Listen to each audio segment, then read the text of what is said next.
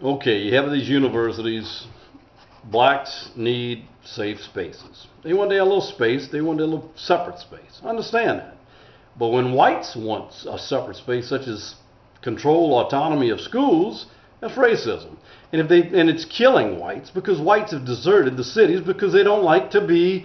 They like their own space. They like their safe space. There's nothing wrong with that. But the left acts like that's a terrible thing to not want to sacrifice your children to urban schools with communist teachers which teach that white people are bad, that they killed the Indians, which is bullshit. The Indians, I mean, they got a big story about all that.